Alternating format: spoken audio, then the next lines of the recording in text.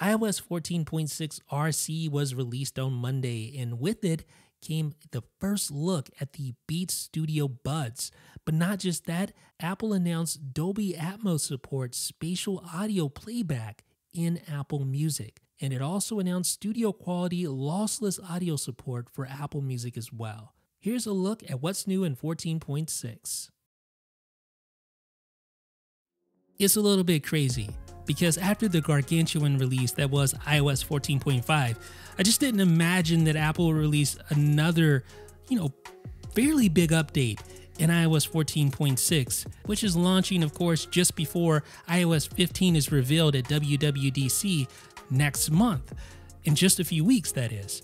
So, iOS 14.6 is in its release candidate stage now, and that means it is basically what we will see when the official version drops in June. So you can see here I'm running the latest version, iOS 14.6, the RC, and let's go ahead and take a look at the software version. You can see 14.6, let's go ahead and tap it, and there you get the build number, and if you're keeping score at home, it's 18F71. So let's move on to the meat and potatoes of this update, and of course it involves Apple Music.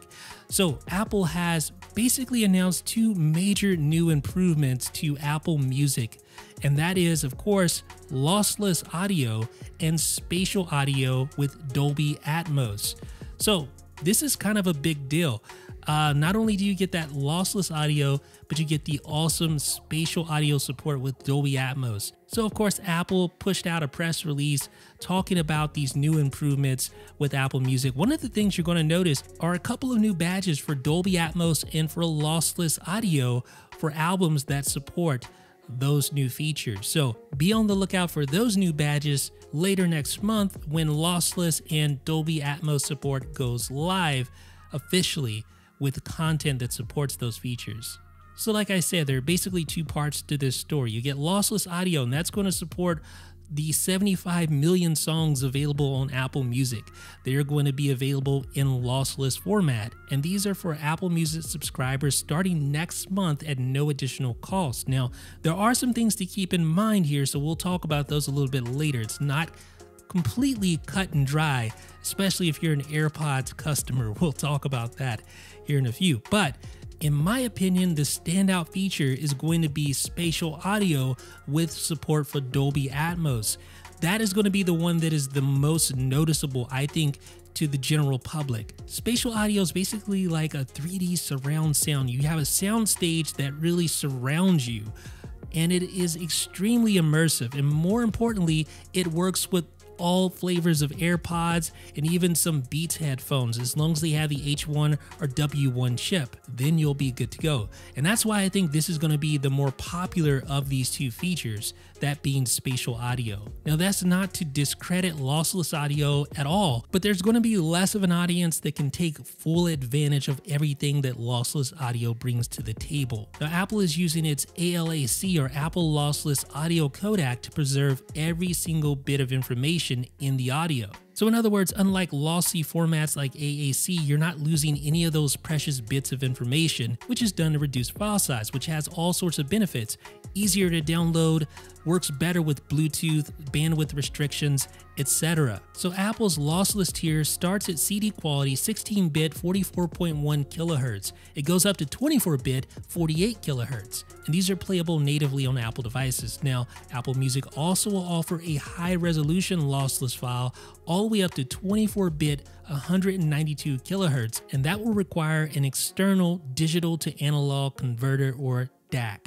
So I'm anxious to see how Apple actually markets its high quality lossless audio, especially the higher high bandwidth tier, which requires that external hardware. But what's even more interesting is that lossless audio will actually not work with Apple's AirPods lineup, because those devices connect via Bluetooth and there are inherent limitations bandwidth-wise with Bluetooth. So indeed, this is sort of its own conundrum, because that means that the AirPods Pro, and even the super expensive, just recently launched AirPods Max won't be fully compatible with lossless audio, at least at the moment, that is. Of course, Apple Music audio files are encoded in AAC format, which are very small comparatively, which makes it ideal for bandwidth-strapped Bluetooth connections. Now, it's important to note that these problems aren't restricted to Apple Music or Apple headphones. It's basically a Bluetooth issue. Bluetooth headphones simply are not compatible with lossless audio in the way that Apple defines high-quality lossless audio. Now, of course, Sony has created its own Bluetooth-optimized lossless codec, and I guess Apple could go a similar route for future AirPods hardware. It'll be interesting to see how all this plays out. Now, it's one thing to look at the press release, but it's a whole nother thing to look at actual settings that you're going to find within the music section of the settings app. So when you go to music here in 14.6 RC, you're going to see some changes right off the bat, even if the lossless and Dolby Atmos stuff isn't quite there just yet. So you're going to see under cellular streaming, you'll see updated labels for the high and low quality or high efficiency, as Apple calls it here, under cellular streaming. So if you're streaming over cellular data, you can choose between high quality AAC 256 kilobits per second or high efficiency HEAAC for low data usage. So that is one change that you'll see right off the bat, just those labels being affixed there within the cellular streaming section. And that cellular streaming is also located under audio now. And you'll notice a few other things have been moved around within the settings for music. Now, here's what I want to look at right now, because this is actually not live just yet, but this is what you can expect to see once lossless audio and once Dolby Atmos spatial audio launches next month. So under the audio heading, you'll see a Dolby Atmos section. You'll see an audio quality section. You'll also see a download in Dolby Atmos section under downloads with a toggle switch there to toggle that on or off. So let's look at the audio quality first of all. So you see a lossless audio toggle. You're going to be able to turn lossless audio on or off. And while this will preserve every detail of your audio, unlike an AAC lossy encoded file, it will use a lot more bandwidth, as Apple warns you. And that's why they give you these granular settings to set up lossless playback with cellular streaming, Wi-Fi streaming, and for downloads. You can go in there and pick and choose if you want lossless, even high quality lossless with cellular even. So that's kind of cool. But what Apple will do is they will warn you, yes, they will warn you to let you know, hey, yeah, about that lossless streaming, you may want to rethink that decision if you're using cellular data. They're going to let you do it, but they're going to warn you, and it's opt-in only. So this is going to take up a lot of bandwidth, I imagine. It'll be interesting to see the real figures at the end of the day for an album, or a typical album that is. And of course, we definitely can't forget the Dolby Atmos section, which defaults to automatic. Now, automatic will automatically play Dolby Atmos and other Dolby audio formats when connected to compatible devices like AirPods or specific Beats headphones with the H1 or W1 chip. So if you have AirPods, AirPods Pro, AirPods Max, or even the new Beats headphones that I'm about to show you, then automatic will play Dolby Atmos if available for the particular album you're listening to. Now, you guys know what the AirPods Pro look like by now.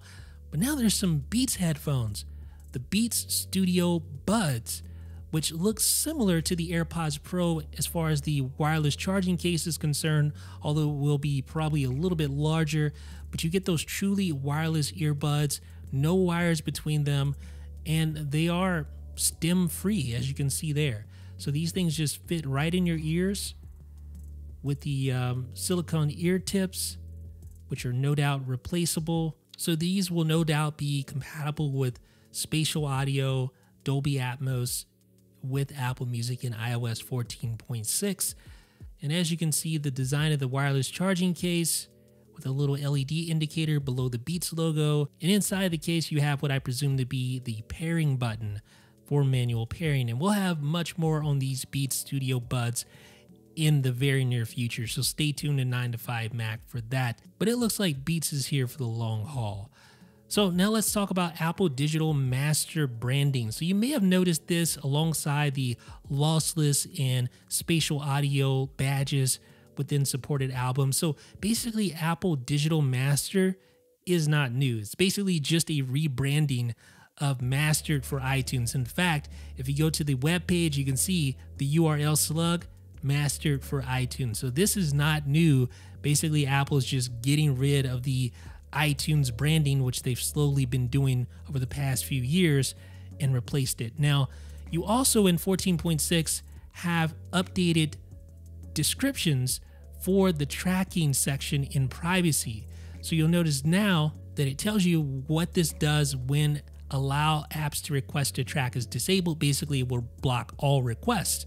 And also, if you notice that your tracking toggle is grayed out, it explains why that may be as well in detail. It could be because a profile is restricting the toggle, etc. So check that out if you're having problems enabling tracking in 14.6. And of course, Apple Card family support is still on the horizon. This is a feature that will allow multiple family members who are a part of iCloud family sharing to share the same Apple Card. And that will be launching when 14.6 goes live.